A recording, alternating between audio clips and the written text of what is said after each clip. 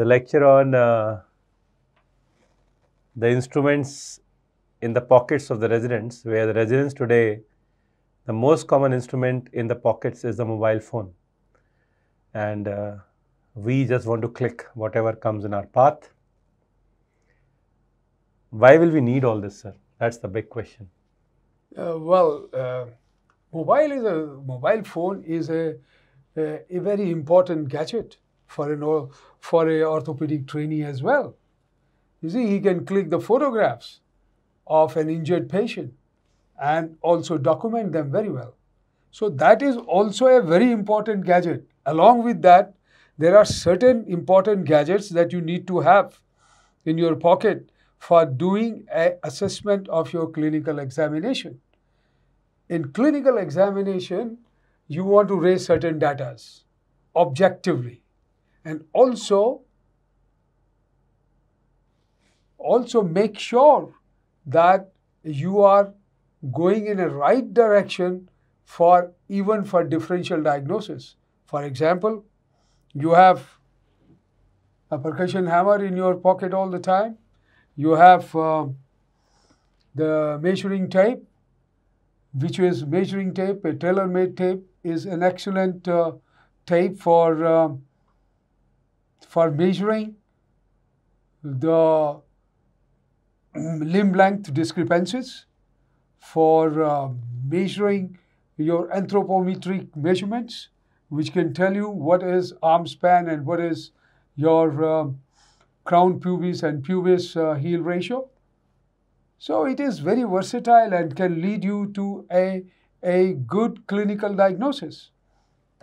Percussion hammer gives you an excellent armament for eliciting reflexes, deep tendon reflexes. And you can distinguish whether you are actually you are dealing with an upper motor neuron lesion or a lower motor neuron lesion. And many times you can also distinguish whether the lesion is above the spinal cord.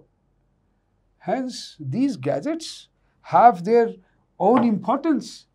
Your goniometer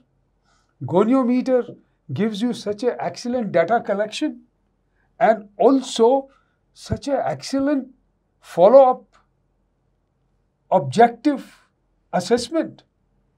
Because eyeball rolling can tell me, and I have just discussed that in my eyeball rolling and assessment and the goniometer assessment, there was a difference of 10 to 15 degree. Maybe at times it could be more. That too when a resident or a beginner has just started learning. It's such an important gadget in your follow-up study as well. And so that you learn whether your patient is progressing or becomes stationary. So hence, every gadget has such an importance. So those who are watching this video, my question is, use of this in orthopedics. How many of you have actually seen this in your wards and your teachers have practically taught you using this? And the second is the question that I always ask in my lectures. An inch has how many centimeters?